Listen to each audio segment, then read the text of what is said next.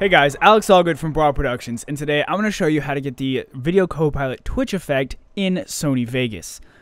First off, we're not exactly putting the Twitch plugin into Sony Vegas, but instead I have found an alternate workaround with Sony Vegas's video effects to create a twitchy effect on text or whatever you put it on.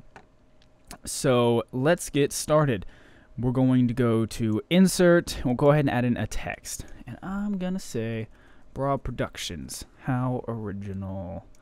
Add in a space there. And my text is Harabera. Type it in on Google if you want it. Or just go to defont.com and find your own. Be a little unique. But we're going to go to the Video Effects tab and go to Film Effects and add in Reset to None. So essentially everything's set to 0, which is what we want. But just for the sake of it, we're going to make sure everything's set to 0. Dust 0, flicker 0, hair 0, jitter 0, and scratches 0. Alright, we're going to go to jitter and bump it up. Only jitter though.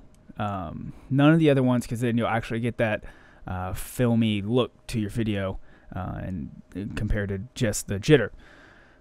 So if you play this back, the more you bump up the amount, the faster your text or whatever you put it on will jitter more.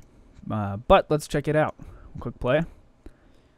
You can see now it just randomly jitters up and down. And it can give you a really, really nice effect. If any of you guys watch Live Lava Live here on YouTube, you'll know that in some of his little outros or intros that he uses in his videos, sorry for that click, he uses this effect that goes up and down. So there's a lot of things you can do with it. Experiment, be creative, can come up with your own stuff. So I just wanted to throw this out there. I was just messing with Sony Vegas and came across this and realized it was similar to the Twitch effect.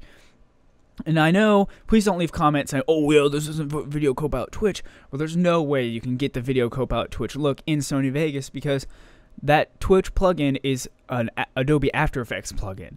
Now, if you look hard, you might have to pay for a plugin for Sony Vegas to do that, but I'm sure it's going to be expensive and hard to find, and probably not very good. But if you do want the full Twitch effect, go download Adobe After Effects. You can get a free trial and then buy the plugin from Video Copilot.